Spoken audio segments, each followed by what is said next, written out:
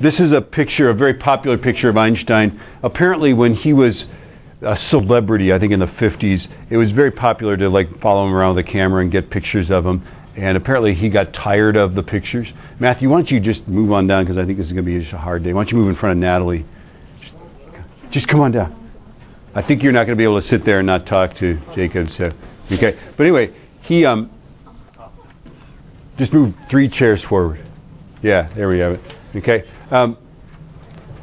And they snapped his picture. He just made this face. This is a very famous face, okay, for Albert. But basically, general relativity is based on this principle of equivalence, right? Special relativity was based on the notion that light, whenever you observed it, would always be going the speed of light. So this is a very strange thing, right? So even if Matthew runs at me at half the speed of light and turns on his flashlight, he sees the light going away from him at the speed of light, but I see it coming toward me at only the speed of light, right? And this leads to all sorts of crazy things. Yeah, this is weird, right? This leads to crazy things like clocks don't run the same in both frames of reference.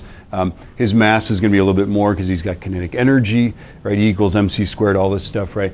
And then general relativity came from this principle of equivalence, right?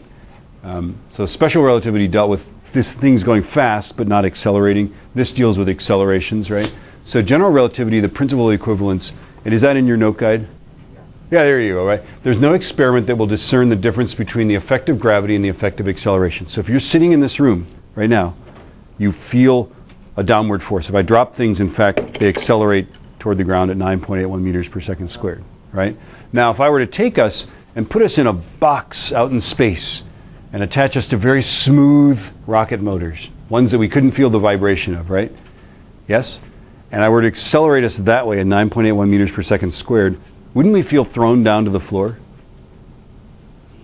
Yeah, we could. We would feel that, right? If we were accelerating, we would feel thrown to the floor. If we dropped some object, well, I'd continue accelerating that way, but the object would stop accelerating and appear to accelerate toward the floor, correct?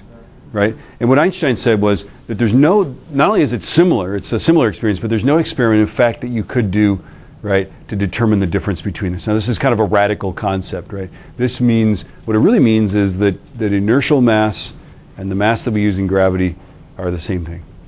That they're exactly the same thing, right? That the force that I've got here could be mg, a force times 9.81 newtons per kilogram, the gravitational field strength like we did.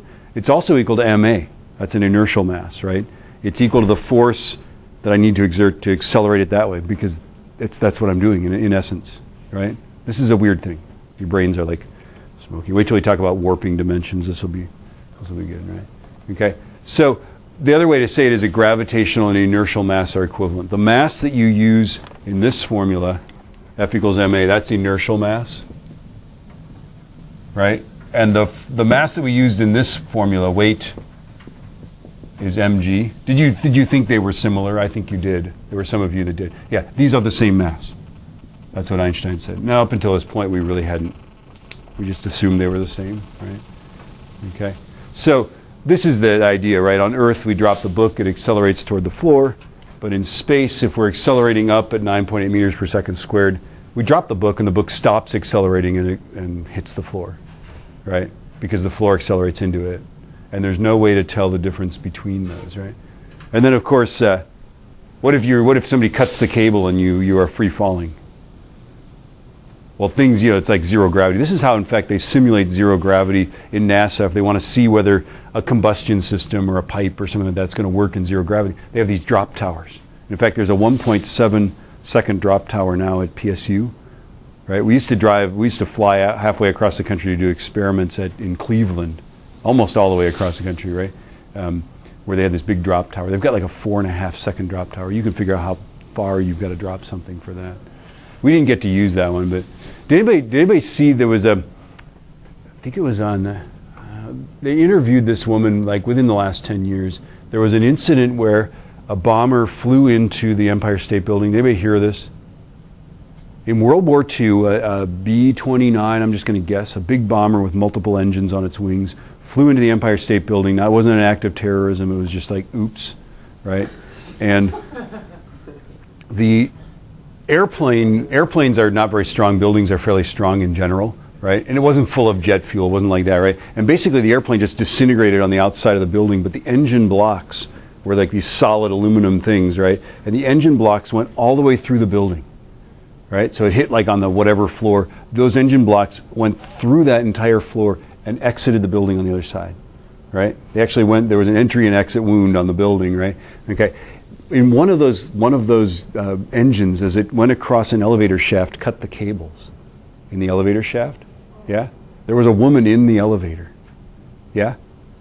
And the elevator was cut free and it free fell for like, and they're not sure, like I can't remember, 40 stories or some crazy amount, right?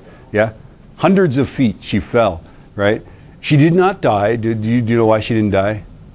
They don't have a big spring at the bottom of the elevator. Why is, if the cable breaks, why don't people die? Does anybody know? She's at the top of the elevator.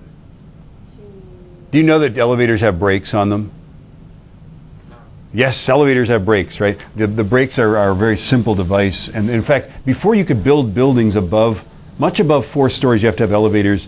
And then you can't have people just die when the cable breaks, right? That's not acceptable, right? So elevators have this, like there's a rail that they ride on. They don't just hang on the cable, they ride on a rail. And then there's a crazy thing like a spring, and there's a weight like this, and gravity pulls that weight down, right? And then there's like a shoe, a brake shoe or something like that here. And then this spring, if there's no gravity, then this spring is the only force and it engages the brake shoe and it stops the elevator, right? So they know that when the elevators, and the other ones work, by the way, on cable tension. If there's ever a lack of tension in the cable and the brakes grab the thing, that's always bad if there's no tension, right? But there was one that was designed like this, right? So gravity kept the brakes not attached, right?